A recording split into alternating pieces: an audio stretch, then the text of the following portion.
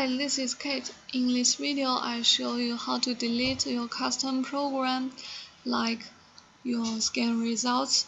First, let's find our custom programs. First, I click this button and then tick cast.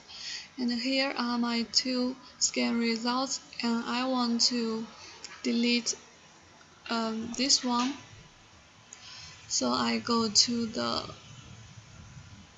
database, edit custom database, and left click to choose it, and click delete here, click yes, and you can see I have deleted the scan result. So we close. Then we go to the database, choose refresh database.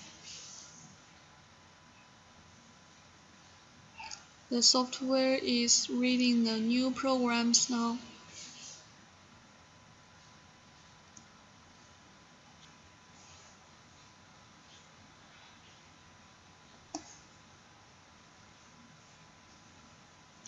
Okay, now you can see there's only one scan result here.